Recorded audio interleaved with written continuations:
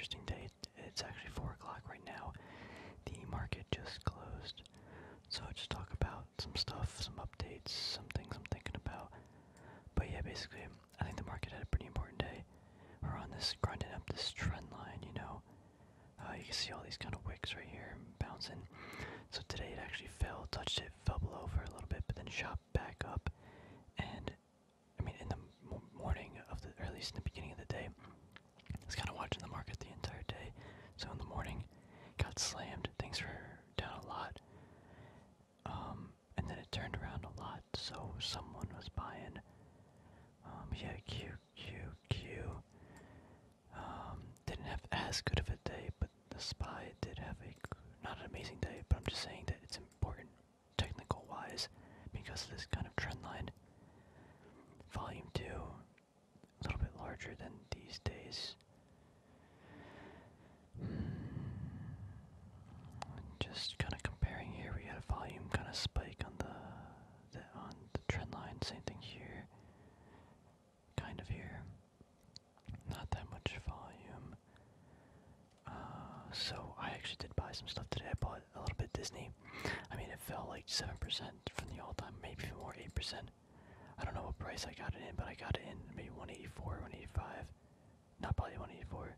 I got it earlier in the day. I bought some EMX too. Like, look at this. If it was falling all the way down here below $3, getting 275. I think I got it for like 280, 290. I didn't buy a lot. I just bought some more shares just to add the position. Like, I think it's a good buy. So that's why I did that. Extend this trend line a little bit. I mean, obviously down at 265 is really important too, but it was like getting there. But yeah, I think that was a decent price to add. Let's see. I'm really debating selling some 3 or NEM. I'm already up a good amount. We kind of have this decreasing trend line, kind of, you know, like you see the channel. It's kind of hard to see with all these price supports I have, but they're kind of important. But yeah, I'm already up. I'm at $50, I think. I'm still up like 18%, so I got a pretty good gain. If I did sell it, I would just keep the cash on the sidelines right now. I am still looking to rebuy some KL back once I can, if the market looks right. Also, I still want to continually increase Disney. Hopefully we see it back at like 160s. But realistically, I don't think so. A Rocket, I'm still holding on. Kind of dumb, foolish. Once we saw this candle on, was Wednesday or Tuesday, I think I should just got out. That is not a good candle you want to see. You know, it comes up to a support or a resistance and just gets sold off and then closes below. Wow, it opened that day. That's not healthy. Actually, Mag I think was down a lot too. Like, not that much. Oh, nice little wick on Bitcoin. Kind of guessing that 50,000 maybe. Yep. Kind of. Gold and silver doing their thing, not moving too much. Interesting wick though, a lot of buying at the end of the day. Or not at the end of the day, just what is this? Oh, fell in the morning, then got bought right back up. Interesting. Corsair, yeah, this slipped away from me. I could go to the times. So it opened up here at like 9 o'clock. I don't even think I was looking at the market. 9:20, 9:30 right here. Shot up like 4 or 5% in like 10 minutes. Then continued higher the entire day off of that. Like $30 price. Off of the $30 price. I really wanted the $30 entry, and it did give me, or the stock did give me the entry for a few minutes. I had to capitalize really fast. But yeah, that would have been pretty cool. Even if I got it for like 30, 31 maybe. It'd be up a lot of percentage right now, but you know, it's not how it turned out. It didn't work out like that during the day. I should have been watching more closely. JDX, yeah, just tricking lower. GameStop had a pretty good day. Very fascinating, to be honest. iRobot. Oh wait, wow, iRobot did this too. Wow, I'm slacking. I was not watching this either. I mean, I was, but I wasn't watching closely. Literally, would have been the perfect buy. It did fall. Like we said, it was up here, fell. 110, man, Corsair, and iRobot would have been kind of good trades. again, this is an interesting time because the market gets kind of slapped in the morning last few days. So buying here does feel a little risky, but at the same time, in the grand scheme of things, in the short term to mid-term, it's probably going up. Kind of everything's just gonna go up, so this should probably go up as well. Even if it's not like priced properly, but yeah. Anyway, let's see what else. Oh,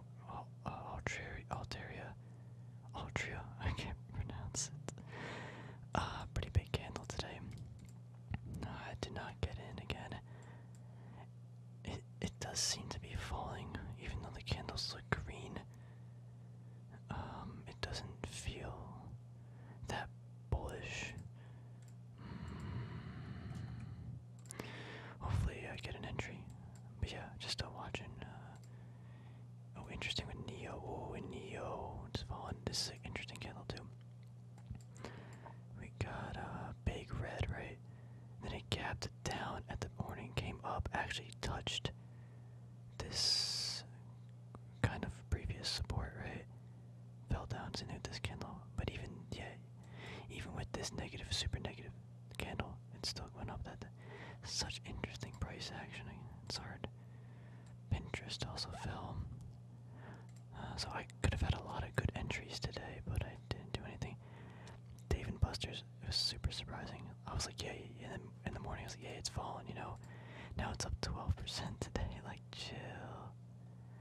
Then, I don't know. SM Energy Space, Smith & Weston, still falling. Tesla. Alright, so now I got some interesting stuff to talk about. Or I keep saying interesting. I need to expand my vocabulary a little bit. Rite Aid, RAD, fell a lot today. 20%. Why did this fall? I don't know if you guys can see. I'll try to bring it up a little more with all of my news chart. Nearly down on Pacer Lord. Wait, why is it down though? The company issued forward 21 sales guidance below analyst XO. Okay. Baidu down also 15%. I really want to show you guys this one though. Viacom. Or is it Viacom's? VIAC. You know, this thing was literally going parabolic. Even like on a weekly chart, literally going parabolic. We were watching this for a while. And you know, it goes parabolic. Had a little bit of a consolidation. Boom, dude, it's down like 30, 40%, 35%, I guess. In just like 3 days. Like, that's insane. Really gotta be careful with this stuff. That's kind of why, like, I'm not getting into SM Energy. Because it can have, I mean, it's already down like 15, 20%. I guess 15% from like 20 bucks. But like, you can just have some day where it's like down a lot. So just gotta be careful. I don't like to buy things that are going parabolic. Even if you can still make money on it, you know, it's not worth it. Let's see, AMC also had a pretty crazy day. TripAdvisor. Yeah, a lot of stuff had a pretty good day, but this is all just based on, like, everything's sold off kind of, and then later in the day, shut up. BLTR, might as well just look at it real quick. Yeah. Let's see, I'm just scanning for some other stuff on the different list. Prudential, Trade Desk, no, this is Tarantino Bank. Wait, this thing took off. Jeez. Wait, this actually took off. Wow, okay. Bank took off. What is TSN? Oh, wow. Yeah, all the semiconductor stuff kind of fell a lot. Yeah, Walmart. I'm actually debating buying more Exxon here. I know, like, my mind changes very often, but in the last couple videos I was like, nah, no Exxon, but it's already down like 10%.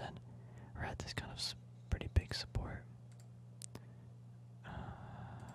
Is it a support? Not super big. Actually, this is pretty big, pretty significant. Now, yeah, this makes me think it's actually gonna fall. Right? Doesn't it look like it's... I mean, the month is... Actually, yeah, the month is over, so this monthly candle is gonna be a huge selling wick, right? Let's see if I can expand this. Just a huge selling wick, which that might give a big signal that it's probably going to come down next month. I mean, it might not, but reading the wicks, that could be highly probable. And I don't think I would want to sell either here, even though I'm up a really good amount. We're up at 39. We're up 40%. Yeah, it's just one of those. Yeah, I gotta keep this no matter what. CCJ, I'm still interested in buying more. Again, if we look at this time frame, oh, it's looking kind of good, but I'm going with these macro views. It still kind of looks like Exxon. Got the huge wick. I think we get a pullback to here. Am I willing to bet that? Yeah, I'm willing to bet that. Look at that huge volume spike, 2 monthly candles. This month is almost over 2. That's why I just want to look at these monthlies really quick. On a big macro view, yeah, it might move higher, but if we get that pullback, hopefully we do, I would be tempted to start adding in at like 14. I'm not going to wait for like 13. Just because the time frame I have, as well as, or the time frame I have, I'm going to probably be holding this. I'm willing to wait, even if I miss an entry. Yeah. Did we look at everything already? Actually, we haven't looked at gold in a big macro view in a while. I mean, to me, this still looks like a cup and handle. But again, the cup and handles are kind of like, they're iffy with me. We had like that one Pizza Hut cup and handle that was trash. I mean, it was good for a short-term time frame, but from a longer perspective, it was really bad. Still looks pretty good, to be honest. Here we got silver.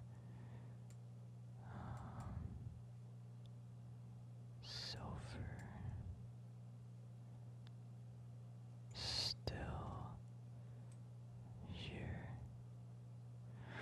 I still think silver is good if, let's go back to like if we get this like $23 silver, probably gonna add it back into mag.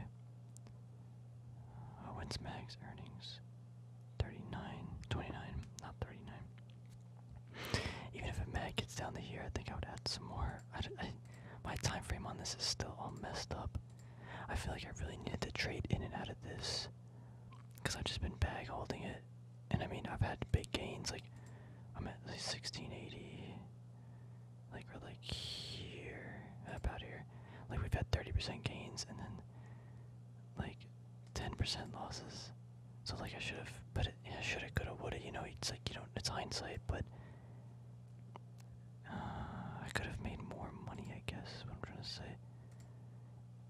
I don't need to sell the entire position, but taking profits when it's extended would be wise. And this here was kind of a clear head and shoulders. I don't know why I didn't see this. 3M, we're doing really well in 154. Like 25. Wow, that's 25%. Wait, it's almost at 200. That's crazy. Wait, it's actually pushing.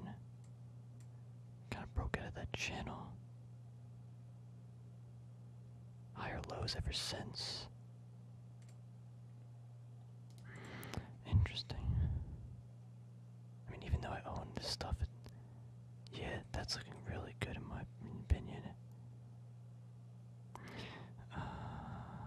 Hopefully they increased their dividend a lot. I think I forgot my dividends at. It should be like 3 point something. 1.48 times 4 divided by 19. No. 1.48 times 4 divided by. I'm in at 154, basically on the dot. 3.8 yield for 3M. That's crazy. Crazy good. I need to do some more shopping soon. I've been really slacking lately. I've just been busy playing games and stuff and working. And the other channel's almost at 1,000 subscribers, so I've been really bumping out videos for that, just trying to get it to 1,000, just trying to hit that like mental milestone. That's just exciting. Oh wow, EEM broke out. I haven't looked at this in a while. That's not really a breakout, but touched like the all-time high, yeah. Let's see, Clorox. Yeah, I just been slacking though.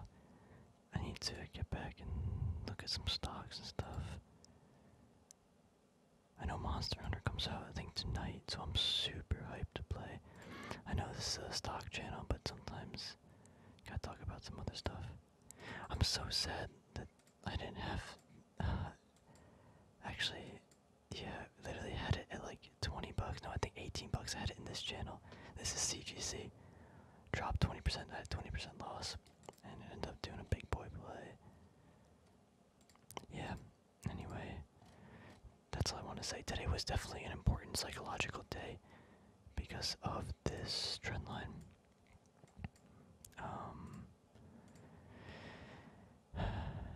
I don't know. It like doesn't this just look weak? You gotta break above. Alright. So actually, this is an important breakdown. Crash comes back, pushes above, kind of fades, kind of pushes above, not really, fades, bounces up, kind of pushes above, weird looking candles, and then a slow trek higher. Literally, actually, wow! Wait, every single week, and it looks better like this. Let's try to get a good view on it. Like every single week, so one week, skip a week, 1 week, skip 2 weeks, 1, 2, week. Every week it like touches this little trend line, trades in and out of like a 3% zone, slowly treks higher. Just seems weak to me. I don't know. Even look at this day. Look at the volume. So this day, all right. So this day we had a trend line touch, late volume, kind of good volume, really bullish looking candle. Next day, kind of like a fade. Green candle, late volume, big sell, bigger volume than this big fade up. Then a very small amount of volume, maybe like 3/4 of this big red candle shoots above. A little bit more. Then these 2 days, a lot of volume. A lot, even more than this big candle day. Later volume comparison, and then 2 fading days. I don't know, just looks weak in my opinion. I'm no expert though. Do we get some retest down here? I don't like to say those things because I'm usually wrong. But I think I might liquidate or raise some more cash. Just in case. This Rocket Mortgage trade's kind of bugging me out because it's just like empty money that it's not in something. Yeah, this is kind of like bad trading habits, but that I usually don't do. It's not in something that I'm confident about. But I want to be there in case if some spike happens. So it's kind of just like a gamble, which is usually not like me. But I think this market, but yeah, anyway, I'm kind of just rambling now. Hopefully you guys enjoyed my little stupid discussion. Yeah. I'll do an update video again in a couple days. Probably gonna be Monday though. I'm working all this weekend, so probably not gonna look at the market tomorrow either. But yeah, have a good night, everybody. Hopefully the market's not as bloody tomorrow, but if it is, I might be looking to pick some stuff up. I like this iRobot play. I kind of like MO, Coursera. We had all the entries today. I just didn't take it because I wasn't fast enough. But anyway, I'll talk to you guys later. Have a good night.